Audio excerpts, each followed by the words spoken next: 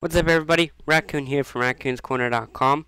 In this video I'm going to be reviewing HootSuite Lite for Android. Let me go ahead and unlock my phone here. And that's my text messaging, don't want to show that, so I'll just press back. And as you can see, there's the HootSuite icon. Going to go ahead and open that up. When you first load it up, this is what you will see. You will see a clean interface, which will help you a lot.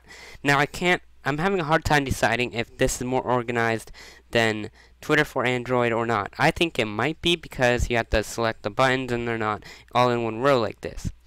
So, besides the point, let's go ahead and open up my home feed here.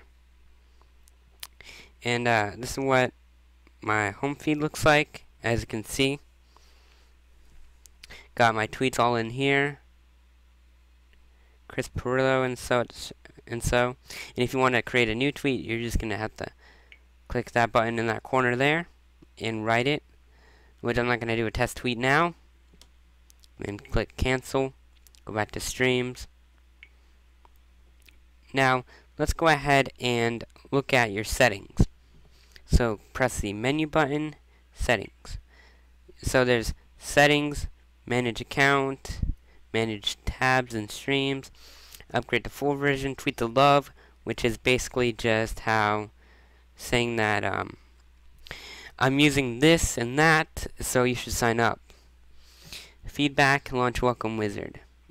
Now, let's go into the settings.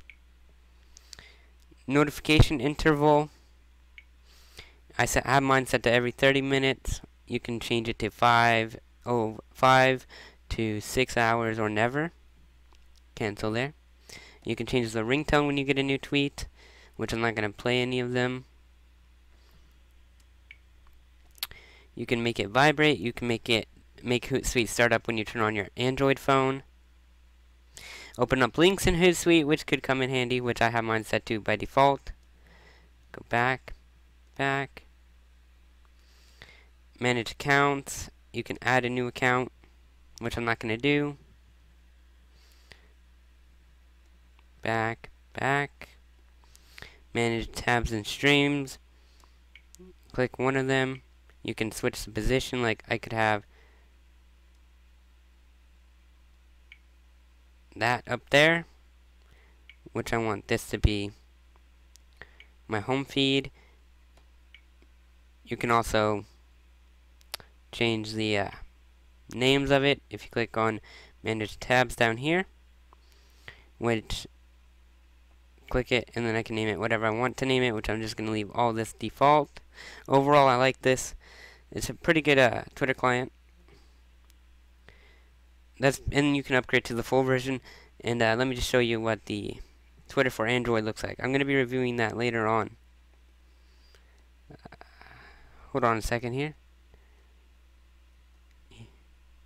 Okay, this is what the interface I was talking about, kind of split down the middle equally though.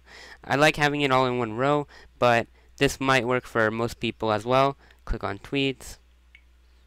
And that's what this looks like.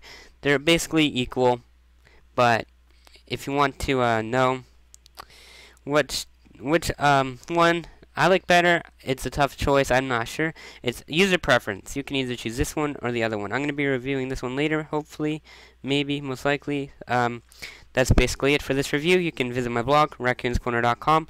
Follow me on Twitter, twitter.com/raccoontech. And remember to subscribe to my YouTube channel for more Android reviews, product reviews, software reviews, unboxings, etc., etc. Catch you guys later. Peace.